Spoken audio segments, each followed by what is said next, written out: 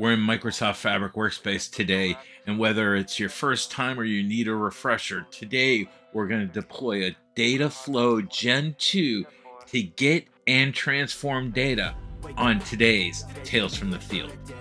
Wake up, today's gonna be a good day. Wake up, today's gonna be a good day. Wake up, today's gonna be a good day. Wake up. If this is your first time finding us on Tales from the Field, give us a like and give us that subscribe. For those new subscribers, settle into that favorite recliner and get comfy. And to all those little subscribers and those returning subscribers that hit that like button, watch our content and provide us comments, thank you so much. Keep it coming, folks. Speaking of content, we drop content on Mondays, Tuesdays, and Wednesdays. On Tuesdays, we have the Community Roundtable where we share blogs, videos, things that have inspired us that we found during the week, put together by you, the MVPs of the Azure Data community.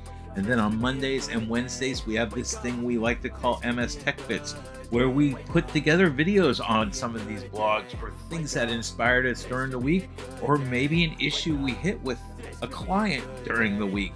You're watching one of those now. Let's get over to it. All right, here we go together. We're going to create and publish our first Dataflow Gen 2 within our Microsoft Fabric Workspace. All right, let's go to Dataflow Gen 2 under New. Let's select that. It's going to take us here into our Power Query. First thing we need to do is we need to get data. We're going to select data. I want to view more here real quick. I want to scroll through all of these data sources.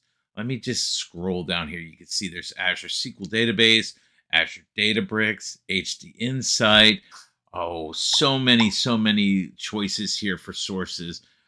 We have blank query. Let's scroll back up. The one I want to use today is I want to select OData. We're going to type that in there to filter by it. I'm going to select OData. Here it's going to take us to our connection string. For our connection string, I am going to paste in here what I'm going to show on the screen. This is also in the document that I will be sharing in the description of the video. So if you don't get it here, don't worry. This connection string is also going to be within the quick start that this video is inspired upon. I'm going to go ahead and click next. Once I click next, it's going to go through a process. It's going to create our connection string to our data source. Now that we have our connection string set up, we need to choose the data we want. So let's choose two tables in this case. In this case, I'm going to choose orders and I'm going to choose customers.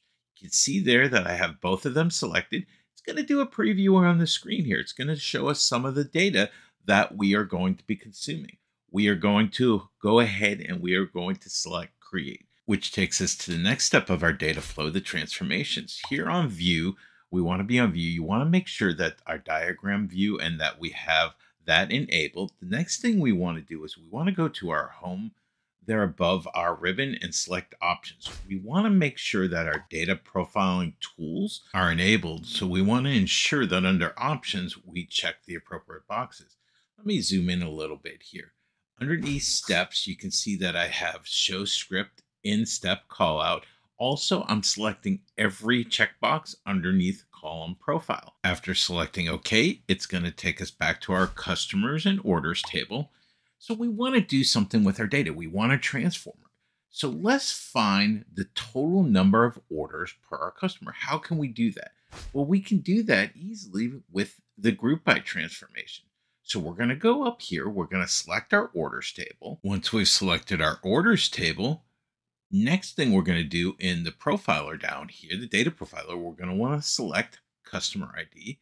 With customer ID, up above the ribbon here, we're going to want to select transform. Within the transform ribbon, we have the group by. Let's select group by. Here in our group by transformation, we're going to group by customer ID. We're going to leave the column name as count.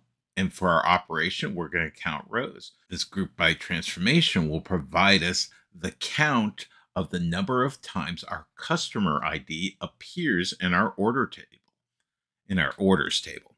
All right, so we want to merge our customers data with our orders data. So let's go up to our customers table. We're going to select on the actions button. and we're going to scroll all the way down to the bottom here. We're not going to do merge queries. I made that mistake the first time I ran this. We're going to do merge queries as new. So let's go ahead and select that, and you can see it provides us a merge screen. On the merge screen, we're merge transformation, shall I say. We're going to select our customers table for the left table. We're going to select customer ID. For our right table, we are going to select orders. We're going to select customer ID there as well. We're going to do a left outer join on these tables, and we're going to go ahead and select OK. This is going to create our merge transformation for us. There we go. We've done a group by transformation. We've done a merge transformation. However, joining the customers table and the orders table by customer ID has just returned too many rows. So I want to narrow this down. So we're going to go all the way to the bottom right-hand side of the screen. We are going to show schema view. On our show schema view, we're going to select customer ID, and then we're going to select company name. And then I'm going to scroll down, and I want to look at the number of orders. So I'm going to choose orders 2 because that's the one we created inside our transformation. Once I choose those, I'm going to go ahead and then choose schema tools. I'm going to go down here and I'm going to remove other columns. All right. That removed all the columns that I did not select. Now I'm going to go back to my show data view. Once I go back to my show data view, as I have some more transformations or cleanup of the data I want to do. All right. Due to the merging of our data, our orders 2 has nested information. So we need to expand that out. So I'm going to click on the expand button there, and I'm only going to select count. I'm only interested in the count data from this particular column. All right, there's one more transformation we need to do to make this query complete. Let's rank our data. So let's select the count column. Then we're going to go up top above the ribbon here, add column, and then we're going to select rank column transformation. We're going to rank by our count, and we're going to do it from values high to low. And there we have it. The final transformation is complete. And we can say that Sable Markets has the highest number of orders within our data. Under query settings, let's call our query rank customers.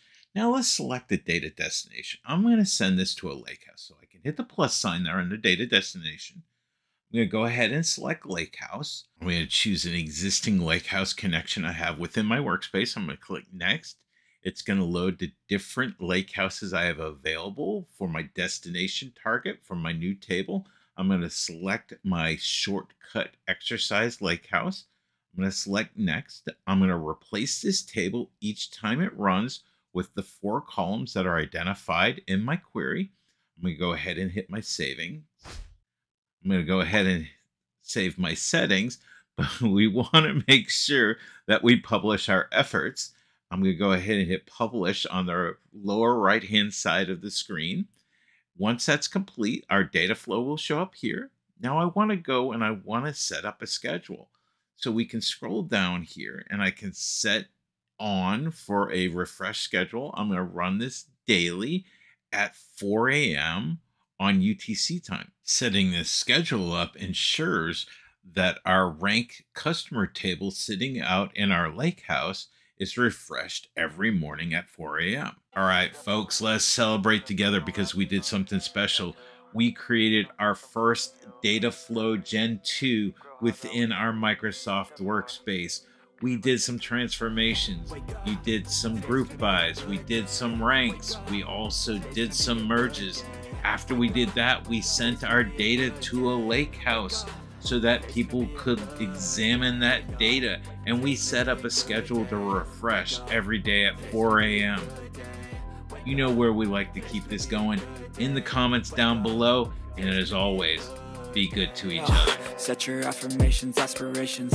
I got shit to do, the aftermath of preparation.